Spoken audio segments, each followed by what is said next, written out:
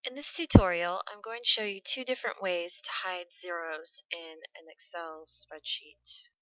Um, the first way, well, first of all, I have just kind of a fictional setup here where I have two values that I'm going to enter each month.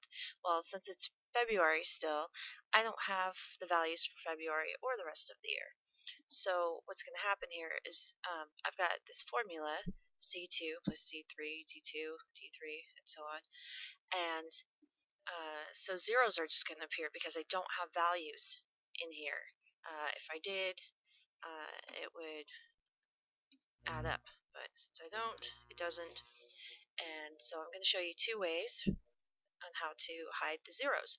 The first way is a formatting thing. So I'm going to go up to File, and this is in Excel 2010.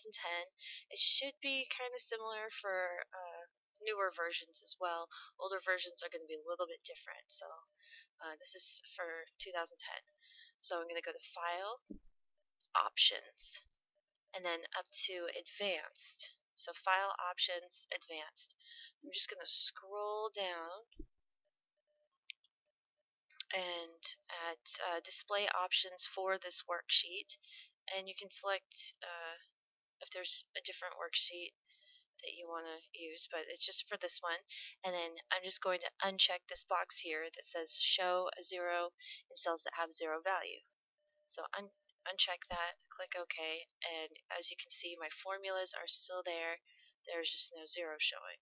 So I'm going to undo that real quick before I show you the second part. The second part, I don't necessarily agree with it, but it gets the job done, and it's just showing you a second way. So now I'm going to use conditional formatting, and since I know the zeros are only going to be here, I can just highlight them, or if I want to just highlight the whole sheet, I can go up here in the corner and click it. And so I'm going to go up to, on the Home tab, Conditional Formatting, go down to Highlight Cells Rules, and I'm going to do equal to. Format cells that are equal to 0. Oops, zero. So it shows, it highlights all of them. It says light red fill with dark red text. But I don't want that because that's going to just, make the problem even worse. So I'm going to go to Custom Format, and then on the Font tab here, that's just what it opens to by default. I'm going to go down to the color, and it just goes to automatic.